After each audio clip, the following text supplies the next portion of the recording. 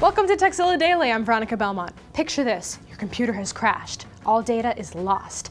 Thankfully, you were smart enough and had the important stuff backed up. But what about your tunes? Well, if you have an iPod, chances are all your music you had on your machine is still there. The trick is getting those files from the iPod back onto your computer. Thankfully, a viewer sent us a straightforward way for Windows users to do just that without the extra software. Here's what you do. Connect the iPod to your PC.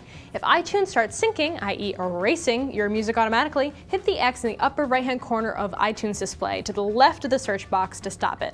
In Control Panel, click Portable Media Devices and double-click your iPod.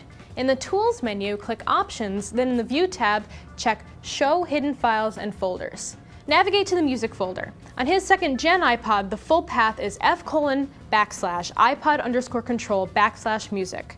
Select all the music folders and drag and drop them into a folder on your hard drive or directly into iTunes. There you have it. The iPod music folder structure is strange and inexplicable, but once you move your files onto iTunes, you can set it to automatically organize your folder by artist and album to clean that up. To do this, click Edit within iTunes, choose Preferences, and in the Advanced tab, check Keep iTunes Music Folder Organized.